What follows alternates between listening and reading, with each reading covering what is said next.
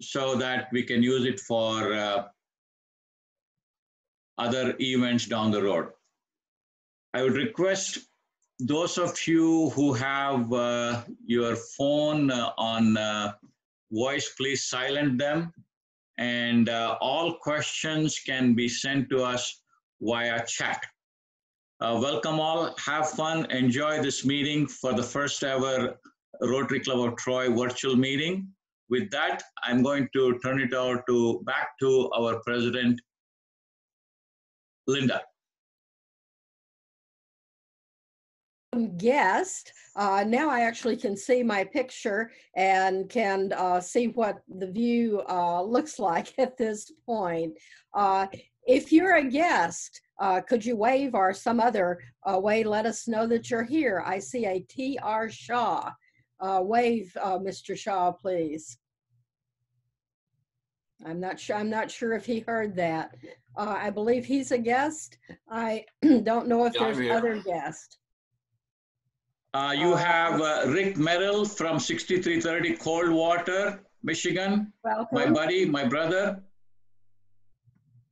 I saw a Steve Abels, I think.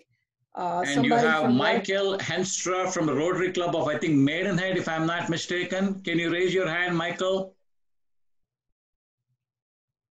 And we have Jim Adams, our own RILA leader. I saw Jim. I saw Jim Gilmore, a past district governor and president of Livingston Sunrise. Any others? And if you have not been recognized, please just send us a chat and we will recognize you. Okay? Go ahead, Madam President. Thank you very much. Did you explain about the chat in the bottom of your Zoom yes, screen? We did. Okay, very good. Okay, Mary Ann, are you ready for birthdays and anniversaries? Is Mary Ann here? Okay, I have the birthdays and anniversaries. Okay, go ahead, Mary Ann. I'm able to do it. So good morning, everyone. We have a bunch of birthdays. Jacob Knotts turned 25. And we have Jim Traharn had a birthday on the 23rd. Fuzia and Claire are both having birthdays on the 31st. And as far as spouse birthdays, Andy Satterfield had a birthday on the 14th of March. Maha Abu Hamdan on the 27th of March will have a birthday. And Don and Ann Rydell will have celebrated 24 years together on the 16th of March. The Rotary anniversary for Diana McKay was March 13th. So I think that has us all caught up, Linda. Thank you very much, Mary Ann. Mary Ann is our assistant secretary and in charge of writing thank yous, doing birthdays, and in general, keeping us together and helping out our secretary and our note-taking systems. The next thing that is important to consider today is the coronavirus postponements, cancels, changes, and so on. I will be sending an announcement this afternoon that gives you everything that I'm saying right now, plus anything else that I'm hearing. That means you don't have to take notes from the screen because there's quite a lot of this. Okay, first cancellation you've already heard about. Lucky Luau unfortunately was postponed right before the event. Petra Zellos has been extremely helpful in promising that we can reschedule within 6 months or even further out if we have to. All of the previously purchased event and raffle tickets will be honored at the rescheduled event. The other thing that happened that you'll hear about in just a couple of minutes is that the food that was already being prepared was taken to a homeless shelter in Detroit. It was taken by Dave Donnellan, and those people were delighted to have the food that we were not able to use. Face-to-face meetings are canceled all the way through April 15th. We are working to reschedule into virtual meetings. April 1st is already scheduled. You'll be finding that out by announcements and by going to troyrotary.net. That's where we post as much as we can of things that are happening.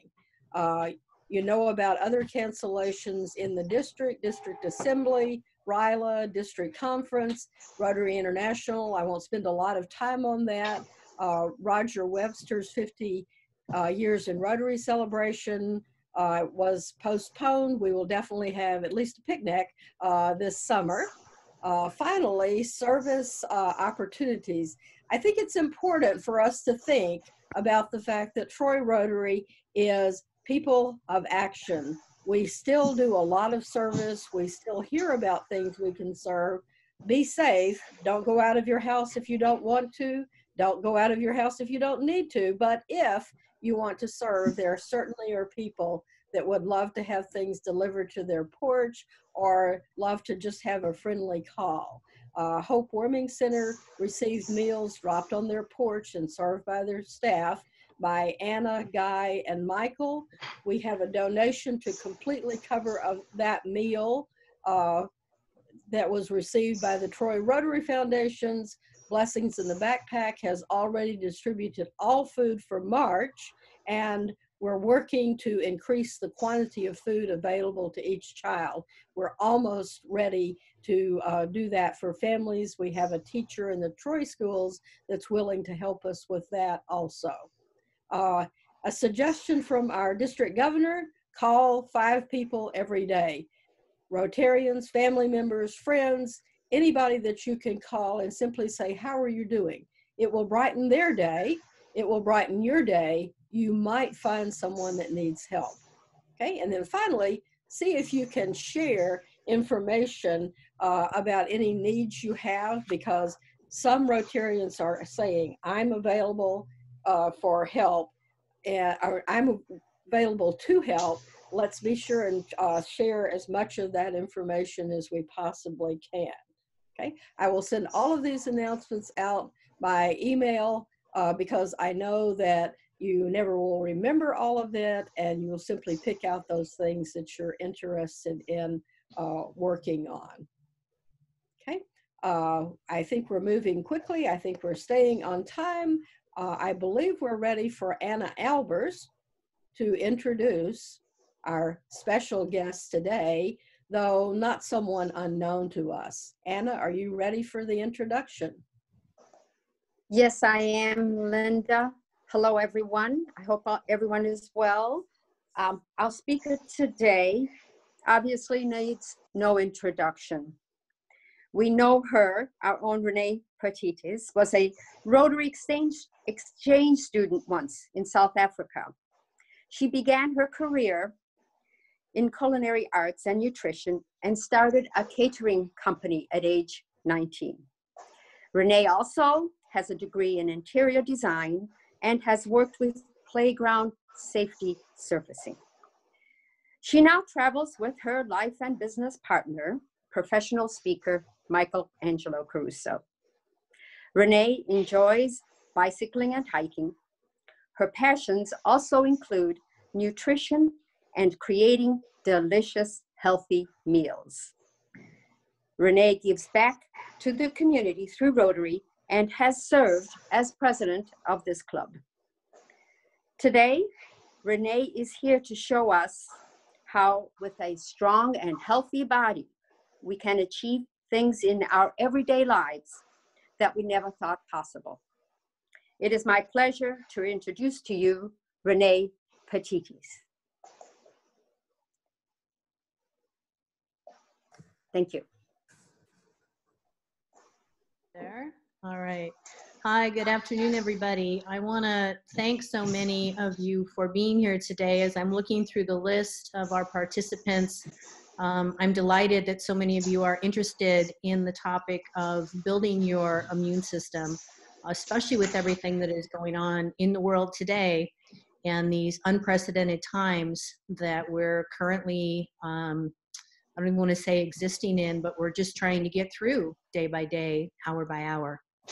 So thank you for being here today. As was mentioned earlier, we do have a chat feature in the Zoom program. And if you mouse over the bottom of your screen, you'll see that one of the boxes down there is chat. I'm going to ask everybody if you can just hold your questions till the end, because we may have a lot of questions. And I'll scroll through the feed at the end and do my best to answer whatever I can in that time frame. So again, thank you for being here. I came across a very interesting quote that I wanted to share with you by Rahm Emanuel. Never let a serious crisis go to waste. And what I mean by that is it's an opportunity to do things you think you could not have done before.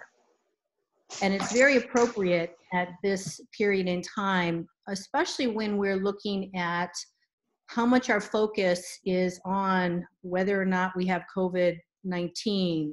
Do we know somebody who has it?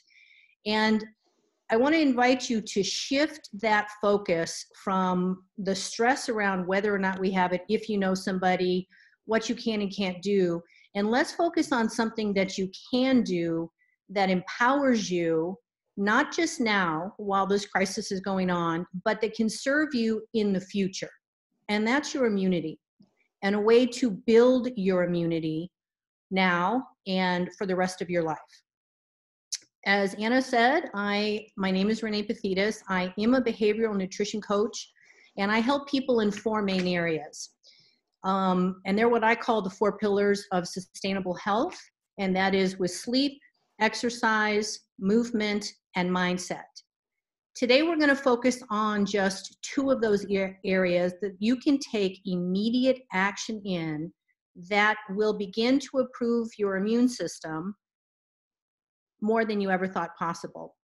I am going to be working from my notes because I want to make sure that I stay on track here and give you as much information as possible. If you have a pen and paper, I'm going to suggest you jot down some notes because that may bring up some questions for you later on during the talk that I can help you with. So viruses are everywhere. Why is it that only some people get sick? It turns out that many people, whether it's due to genetics, toxins, stress, virulence of the viruses that are going around, as well as other factors, have holes in their immune system. And that makes you more vulnerable to bugs. The fact that this new virus has no cure, at least that we know of right now, tends to leave us disempowered with regard to our own health. And that doesn't need to be the case. That's why it's really, really important to look at things that you can do to support your immune system for now and for the future. So one of the most important things that you can do is develop a strong baseline. The number 1 component of developing a strong baseline is getting adequate sleep. And what I mean by sleep is not laying in bed for 4 hours or 5 hours watching TV and eventually dozing off. I mean actual, genuine rest, where your body gets into all the stages of sleep so that it can actually recuperate and regenerate. Sleep is the backbone of a robust immune system. You've probably noticed when you've been unwell in the past, one of the things you tend to do is sleep a lot. That is your body shutting down non-essential functions so that it can do what it needs to do, which is rebuild, redevelop.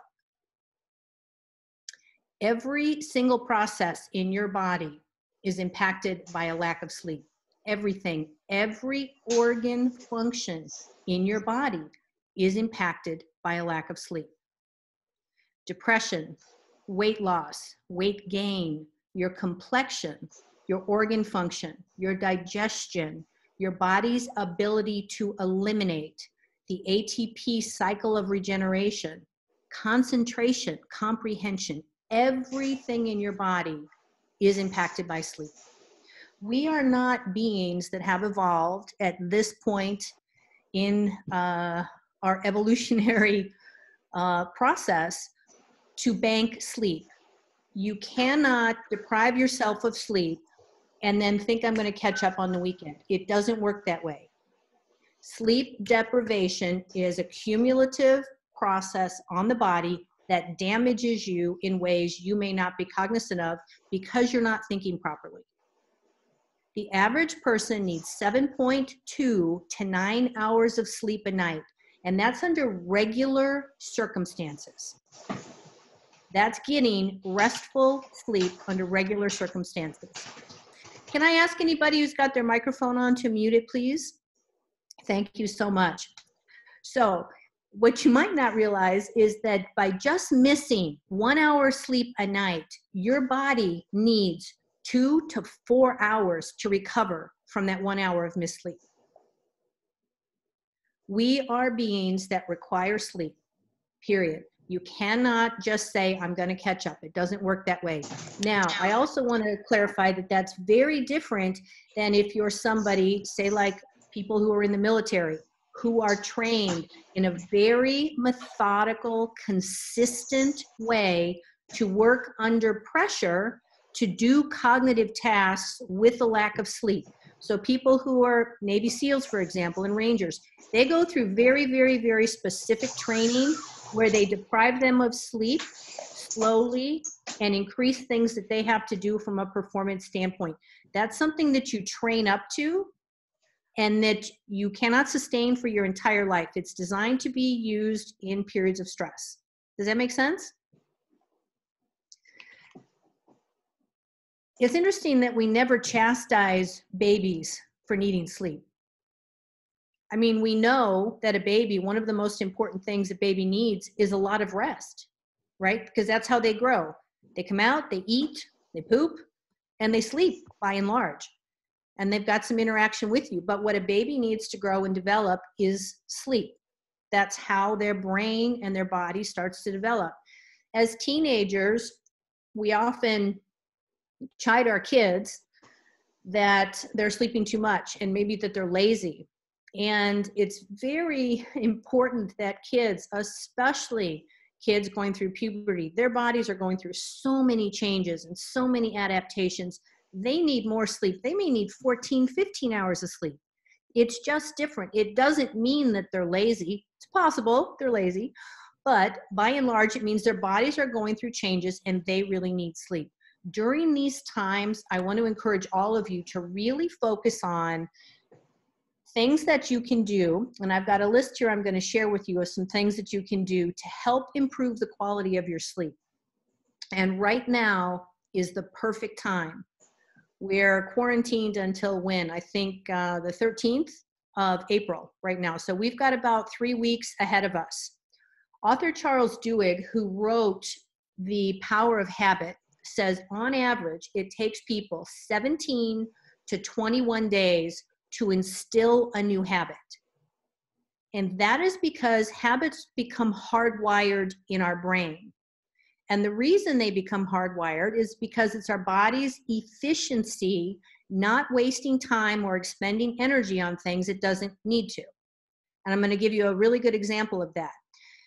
You probably, more times than you can even remember, you'll back out of your driveway, and before you know it, you're at the grocery store, or you're at work, or you're at the gym, or you're at some place that you go regularly, and you don't even need to think about it.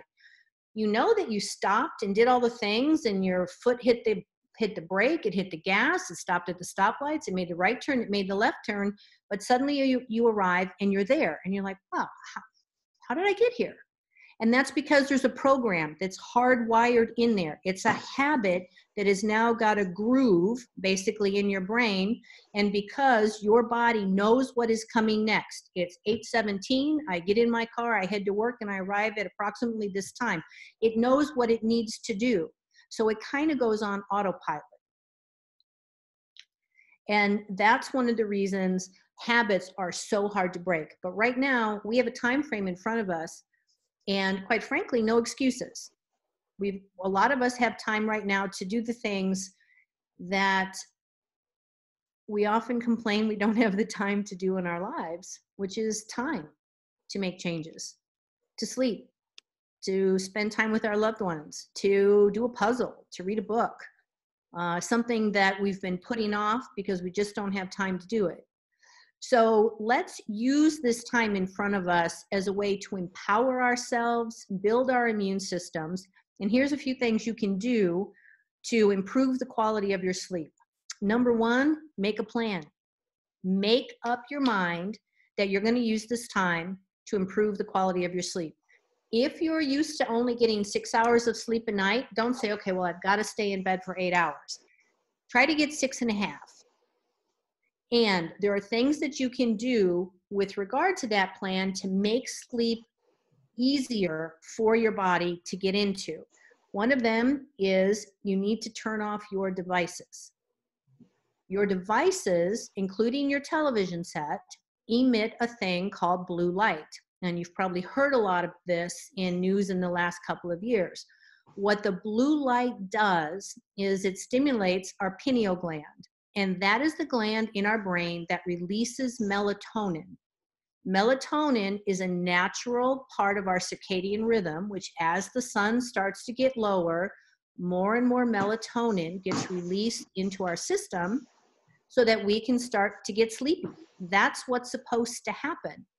And the things that interfere with that are our phones. It's the light emissions from our phones, from our iPads, from our television sets.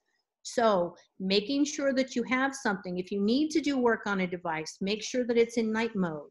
If you're on a Mac computer, I use a program called Flux, which starts to dim my screen at 5 p.m. in the evening. And I changed that for summertime to about 7, but it actually starts to cut out the blue light so that I'm not stopping the melatonin production, which is preparing my body for bed. Another thing that I have are blue blockers. These are easy to purchase on Amazon. There are specific glasses that block blue spectrum light, and we watch TV with these at nighttime. So after dinner, if we're going to put something on, we have our blue blockers on. Anytime after 6 p.m., we have our blue blockers on so that it's not stopping the production of melatonin and keeping us awake. Now, I have found that during the last week, with everything that's been going on, I've been playing with this again to see, wow, does this really happen? Do I just believe it happens? Have I gotten so used to this that this has become a habit that it does or doesn't work? And I can tell you the last 3 nights, I have not worn these the way I normally wear them when we're watching a show in the evening. And I've been staying up later each night. It's just my mind is not shutting down. Everything is active. And when I go to bed, I'm not I don't feel like I'm ready to go to bed. I'm feeling kind of like I'm awake, like I could do something else. So I encourage you to take a look on Amazon. They are delivered to your door. And think about something like blue blockers that can cut the light. Cooling your home, very important. The body sleeps better at cooler temperatures. Even if you're somebody who tends to run cold, cooler temperatures help your body sleep better. And what's really important to tie in with that is you shouldn't have a heavy meal 2 to 3 hours before going to bed. Because if you do, your body is spending its energy, it's hot, because your body is trying to digest food, which warms up your system, right? So 2 to 3 hours before bedtime, don't eat. If you're gonna have a snack, make sure it's a very light snack and it's something that doesn't stimulate blood sugar, right? Something that's very, very light that you're not gonna have a lot of time digesting, because that will keep your body awake. And it also keeps it from going into what it needs to do, which is deep, restful, restorative sleep. Blackout curtains. If you don't have blackout curtains and there's a lot of light in your room, you'll have a very difficult time sleeping. Our eyelids are thin for a reason. It's so that they can detect light. It's how we used to wake up in the morning, and it's how we fall asleep at night.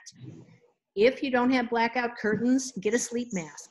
I used to think that this was just one of the silliest, most princess-like things, was to have my sleep mask. But once you get used to it, you'd be amazed at how much more soundly you will sleep, because you're not rolling over in that little green light that emits from the smoke detector will wake you up in the middle of the night because it's supposed to, right? Our eyes are meant to detect these sorts of things. So get a sleep mask. It's something that's very, very helpful. If you snore, get it checked out. Right now, that might be a little bit challenging, but if you're somebody who has chronic snoring issues, get it checked out. You may have a level of sleep apnea that is correctable, that is very, very damaging to sleep because you cannot get into all the stages of sleep. There's a phenomenal doctor. His name is Dr. Matthew Walker, one of the doctors in the field, who's been doing extensive research and studies, clinical studies into sleep and the different effects on the different stages of sleep and brain patterns and cognition and everything. And it is phenomenal what they've discovered with regard to the stages of sleep. More and more, every stage of sleep is imperative. You cannot survive without getting into each and every stage of sleep. While they may be in different ratios, every single stage of sleep has a very specific purpose in terms of our brain function, as well as our body's restorative processes. Another thing about sleep is that sleep is a really good stress management tool.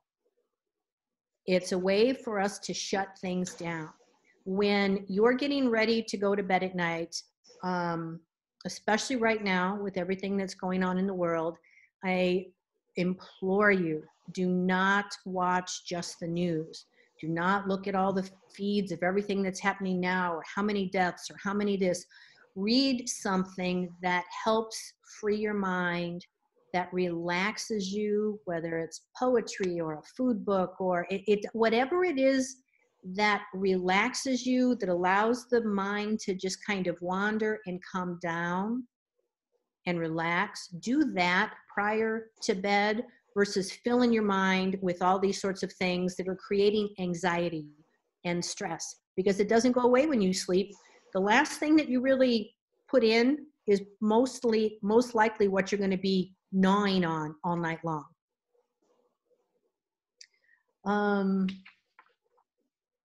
Number 2, and we will come back. I see that there's some other questions here coming up, so we will come back to that with regard to some sleep questions.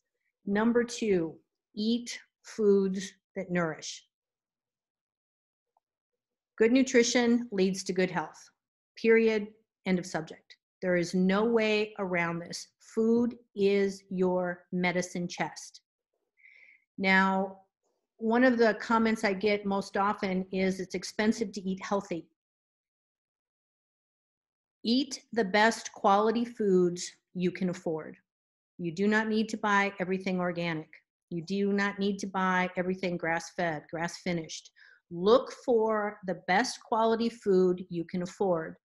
For example, if you're going to buy grass-fed, grass-finished beef, which is the only beef we purchase for us because of its nutritional availability to our systems, its nutritional profile, instead of buying bagged lettuce, which costs more, buy a head of romaine that you got to wash and chop yourself, right? There's a lot of ways to make choices with regard to food so that you can bring in the most nourishing foods for you. There's a Dr. Mark Hyman, I'm not sure if it's actually on his website or another website, but there's a list called the Dirty Dozen. You don't need to buy all organic produce. There's the Dirty Dozen, and I think it's the Clean 17, but if you Google that, you'll be able to find both of them. So it will give you the listing of foods that are the highest in pesticides, glyphosates, and other harmful chemicals, and the ones that are the least amount. So strawberries, for example, are one of the most highly pesticide-ridden fruits there are. So if you're going to buy strawberries, buy organic, right? So that's how you can start to make some decisions about where do I want to put my money with regard to the quality of the food that I can buy. And by making decisions like this, by gathering that information and then making your shopping list accordingly before you go to the store. So say, oh, am I supposed to buy organic squash and onions or not? Is this one of the foods that's on that list? You can actually start to make those questions. At the same time, take a look at where you're shopping in the grocery store. The real nutrient-dense foods are on the perimeter. Vegetables, fruits, dairy products, meat products, fish products, eggs, certain cheeses, all those things are on the perimeter. The majority of stuff in the center of the grocery aisle is crap. And you know it's crap because it's shelf stable. Now that doesn't mean there aren't some canned goods that are maybe a really good thing for you to have in your pantry from time to time. Things that you can go back to when you need them. By and large, the most nutrient-dense foods are the ones that are on the perimeter of the grocery store. And that's how you start to build a robust immune system, by eating nutrient-dense foods of the best quality that you can afford. Low toxin, anti-inflammatory, high nutrient foods. And I want to throw in there, I don't like demonizing foods, but I think it's very, very important to point out that sugar is a drug. Sugar is a drug food. It's disguised in food. Sugar does nothing for your body at all. It is not an essential nutrient. It is not an essential requirement. There is no nutrient content in sugar, period. If you're going to eat fruit, the average person eats way too much fruit in general. You do not need fruit every single day. And you certainly don't need it at every meal. If you are going to eat fruit, my recommendation for you is to look at kind of parsing that out to a couple times a week and make sure that you're eating good quality fruit, something that you enjoy, not fruit juice. Juice is not fruit. Juice is the same as soda to the body from a position of what it does to your insides and your insulin response. It's not the same as eating an apple. Apple juice is not the same as eating an apple. Fruit itself comes with soluble and insoluble fiber. That's why we can eat a piece of fruit and it doesn't spike our insulin levels. Any type of fruit, for example. So look at taking out things like sugar. Approach every single meal with a nutrition strategy.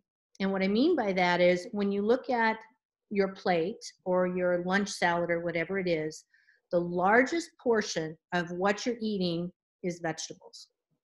Colors of the rainbow. Put everything on there that you can find. Carrots and red cabbage and dark leafy greens and mushrooms and all that kind of stuff. Make that a really, really nutrient-dense, rich salad. And then you add in your fats and your proteins and things that build out your meal. So the most important part of every meal, the largest portion, is going to be vegetables. The second size is going to be some form of protein. So what I like to use is my hand, and your hand is good, indicative of your body size for most people. So for protein, I look at this portion of my hand if I'm talking about fish, because fish you can eat a larger amount, so 5 to 7 ounces. If I'm eating chicken, I'm looking at somewhere between 3 and 5 ounces. And if I'm eating red meat or pork, I'm looking at about the 3 ounce mark, right? So that's a really good way to kind of gauge what it is you're eating in size. And then the other essential piece to your meal is fat, some sort of high quality fat. Avocados, nuts, olive oils, avocado oils. Every single meal, vegetables, protein, and some form of high quality fat is a way to round out your immune system. And I want to throw out there junk oils. We've probably all heard about this for a long time, but in terms of your immune system remaining strong, understanding what sort of oils you buy and cook in that actually do damage to your intestinal lining is very important. So stay away from things that are vegetable oil, corn oil, sunflower, safflower, canola. Now, there are some brands of organic canola. The problem is that by the time it gets to the store and it sits on the shelf, it's already rancid. And most of them are not in dark glass containers, which means that the oil's already bad. So again, when you're looking at oils, look at ghee, grass-fed butter, buffalo butter is something that's actually available at stores, and it's a phenomenal source because buffalo are still rumen animals that are treated as rumen animals. So it's a really, really great way to get high quality fats into your system. Let me throw out just a couple more things and then we'll get to some questions that I see are coming in. Your immune system is like everything else, seasonal, right? So there are times of the year when we need to boost more of our immune system versus less. Colder weather, we tend to be in closed quarters and we're closer to people than we normally are for extended periods of time, which is one of the reasons, and many viruses tend to do well in colder temperatures, which is why it's easier to pass things around. So building up your immune system, I've focused on building up my immune system in a different way as fall approaches than I do, say, in the summertime when we have plenty of time to get outside. What I'll do afterwards when we post this videos, I'm happy to share some of the supplementation that I use from a seasonal standpoint, not saying go out and buy all sorts of vitamins because that's generally not the thing. And vitamins are one of those things that you look at, again, it's not getting everything, it's getting the best quality you can afford of very specific things that fill in holes or gaps in what you are and aren't doing. Some other health resources, if you want to take a deeper dive, Dr. Mark Hyman, he runs the Cleveland Clinic, which is the first functional medicine hospital in the United States, and it is a phenomenal place, and he's a very well-respected doctor. If you'd like to learn more and take a deeper dive even into nutrition and resources. Dr. Peter Attia, A-T-T-I-A. Dr. Joseph Mercola, many of you have probably heard of him. He's been around for a long time, and he's very much on the forefront of what's happening to diet, food supply, and how that's impacting our immune systems around the world. So those are just some of the resources I have for you today. Let me take a quick scroll down some of the questions that are here. Do melatonin tablets help maintain melatonin levels? No. Melatonin tablets are a stopgap for when you're having difficulty sleeping, much like any other sleeping aid. So if you take melatonin, what typically happens is when you take it 3 to 4 hours later, you're awake again because it has a very short lifespan within your body, and it's just designed to try and get you to come down from not being able to get the melatonin release. So unless you have an actual melatonin disorder, start doing things in your home that reduce the amount of stimulative light, LED lights. You know, I know they're not the efficient ones anymore. A lot of us have gotten rid of the incandescent, but that's much better for us than LED lights are, or wear your blue blockers. Somebody asked me about ATP cycle. So the ATP cycle it's the regenerative cycle your body goes through at a cellular level every single day that regenerates the cell health within your body. That's where sleep and nutrition, none of these things work independently. They all work together. We are a system. So your ATP cycle is what happens as your cell bodies regenerate through the night, which are the powerhouses of your entire system, so that they can be more functional the next day. That's what ATP is. Question, what are your thoughts on consuming diet pop, aspartame, or regular pop sugar once in a while? My suggestion is just eliminate it.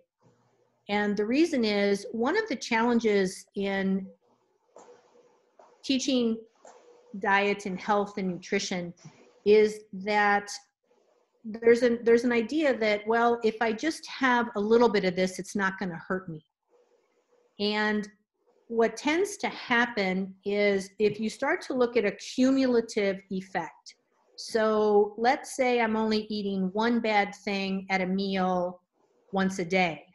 And now I multiply that times 7 days a week,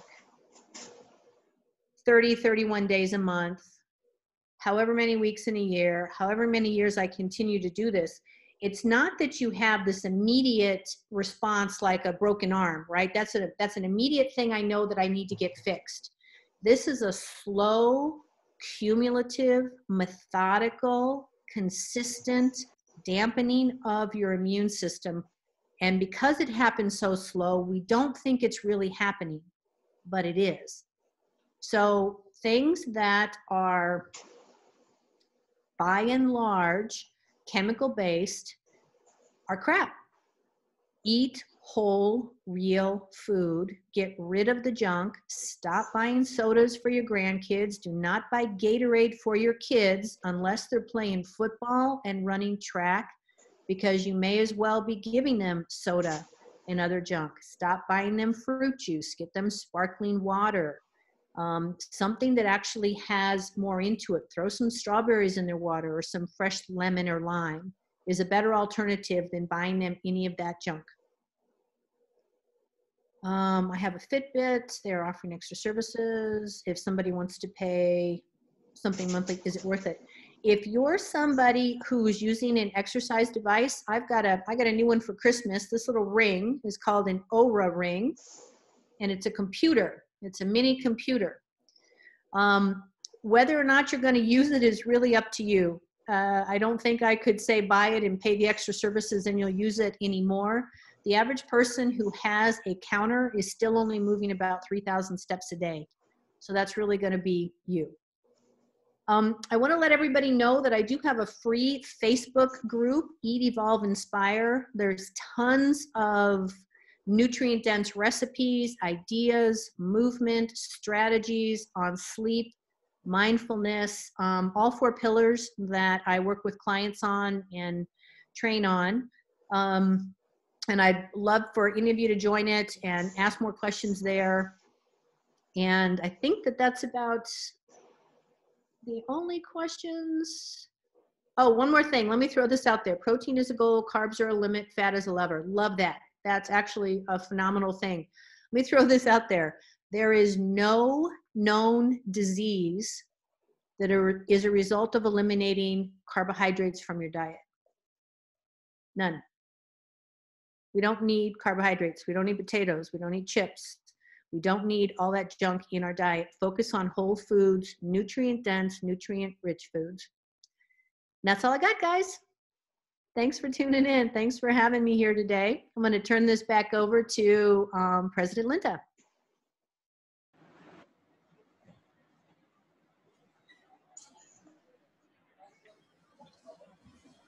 You can imagine that you got a good speaker gift. I appreciate all the questions that people are asking. While Renee was talking, I flipped through the guests. I'm delighted to see that we have about 14 guests. One of them, Johansson, visiting from South Africa. The other one that I noticed was Linda Cohen, who spoke for us back in August. Welcome to all of the guests, and hope you will join us again next week. Bala, could you move the slide up for next week's program? Linda, if I may, from Cape Town, South Africa. Yes. I just want to say it's good to listen to you all, and I've got the waterfront banner for you all. The Rotary Club here at Waterfront gladly accepted your banner, and I'm bringing one back for you. Excellent. We saw it on Facebook, and we were very pleased with that. We put it on our Troy Rotary Facebook page. Thank you very much, and of course, travel safe. I will. I hope the plane's there tonight. It's the last exactly. one. It's the last one out. Well, in the summer when we have all of these mythical picnics that we're talking about, be sure and join us. Okay, and our next virtual meeting will be April 1st, which is next week. It will feature Dr. Bala Murtry, who is our president-elect and also district governor, designee, which means at some time in the future, he will be our esteemed district governor. He will be talking about happiness. What makes us happy? What do we want to do in our life? Please join us for that. The link will be posted on troyrotary.net right in the middle, as well as by email. So thank you for joining us today. Bala, is there anything you would like to add today about the virtual meeting? It was a delightful thing to host this first ever virtual event for Troy Rotary. Hope you all found it as much interesting and enjoying as much as we did. And with René's presentation, we'll be posting the into YouTube and posting the link on troyrotary.net as well as on the Facebook, and also share some of the notes that René will send. Okay, I will send the note to our active members, honorary members, friends, and if you are not on one of those lists and you're listening, please send an email to me at lrludy.att.net so that we can get you onto one of our lists. Okay, are we ready for the four-way test?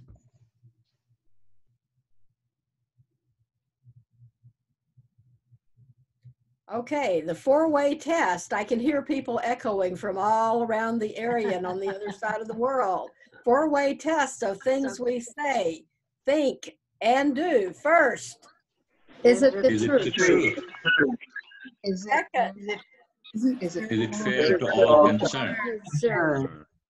Third. Will it build goodwill and friendship? Fourth. Will it Will it be beneficial to all concerned? Fifth. Is it lots and lots of fun? Don't forget fun. See you next week. Everybody. Bye. Bye-bye. Bye. Thank you. The way that I wound up.